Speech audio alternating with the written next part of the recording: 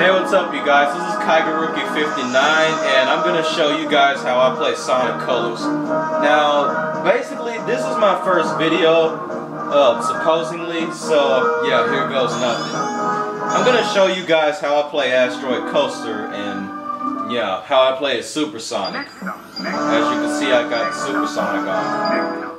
Asteroid Coaster, Act 1, here goes nothing. Now, usual people wouldn't really think about like the smallest things in the game. Like, for instance, when you first play, you don't have to go left or right just to jump on a roller coaster. All you have to do is just press 2 and you can instantly get the rings. Well, especially since I'm playing with my Wii controller sideways, no nunchuck, it's kind of easier that way. Here goes nothing.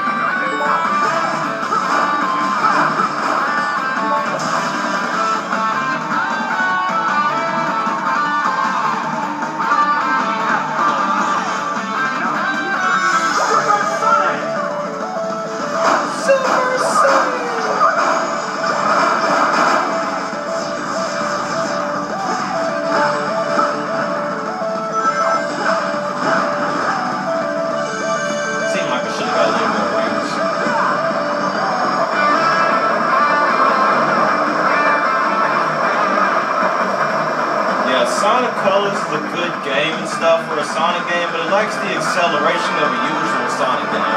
Like, if you think about Sonic Adventure 2 Battle and Sonic Adventure, they have spin dash on those two games. And spin dash is what makes Sonic goes a lot faster compared to how he usually runs. And I'm the type of person that can find usual paths that other people can't see to get through the stages. So yeah.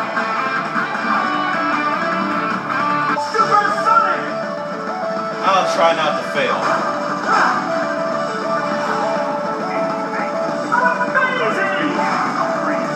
Alright.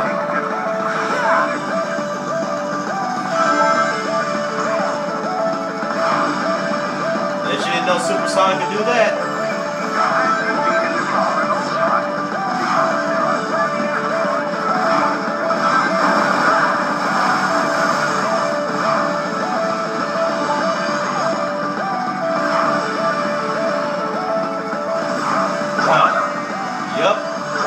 Basically, I make Supersonic look like he's worth something on this game.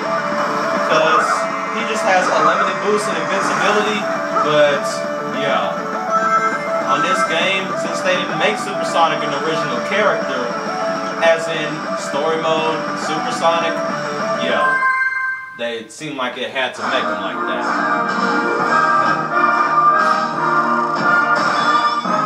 As you can see, I got a rank A. Now, I'm guessing next I'll just play Asteroid Coaster as regular Sonic. Might not be able to do the boosting that I've done, but I'll just go by the regular stage as I usually do it. Alright, Sonic Colors. And I'm pretty sure most people that like Sonic is excited for when Sonic Generations come out. Honestly, I'm excited about Sonic Generations, but I have no idea what the game's about. If anyone knows what the game's about and would like to tell Rookie, then yeah, that would be great. Here goes nothing.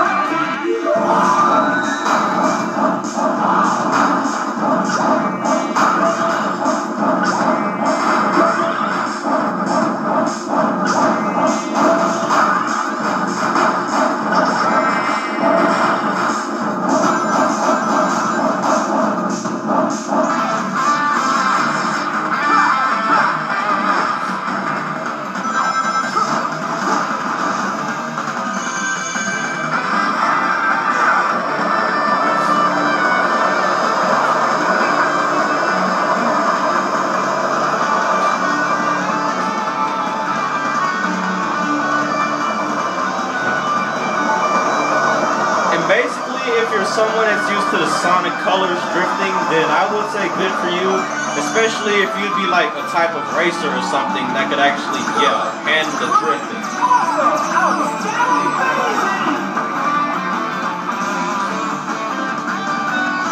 A lot later I could be able to make a lot more Sonic videos and such, but right now I'm just able to make a Sonic Colors video. I mean, I can make more videos.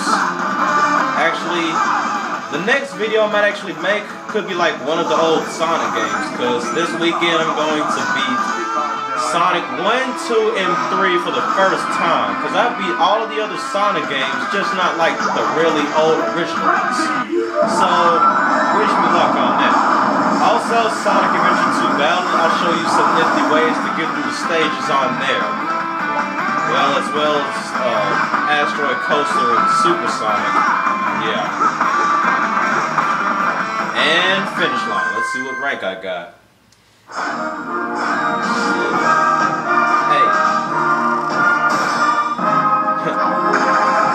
I could have got a rank S.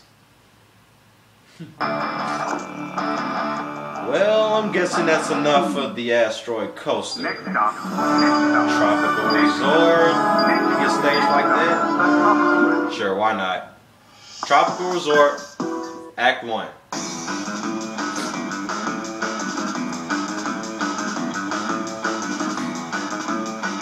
And Michael Hunter, or someone else in that nature, if you're watching me play Sonic Colors, then yes, I'm not an average day Sonic player, I'm an expert.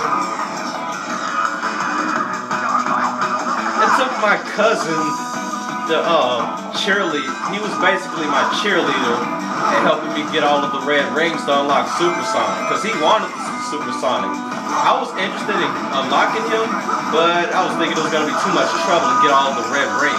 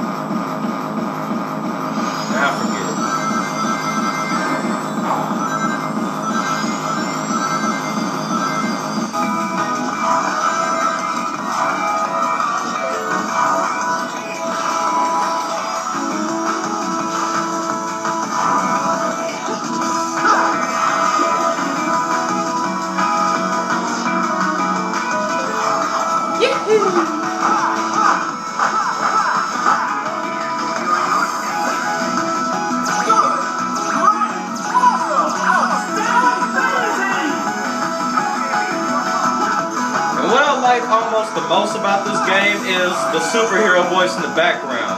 Like whenever Sonic uses a wisp or something, he says frenzy, laser, and stuff like that. Basically, this game gives Sonic a superhero motive, other than Super Sonic. Basically an arcade character on this game. So, yeah, that was Asteroid Coaster Act 1 and Tropical Resort Act 1 of Sonic Colors and how I usually play. So, yeah, subscribe, comment, yeah, stuff in that nature.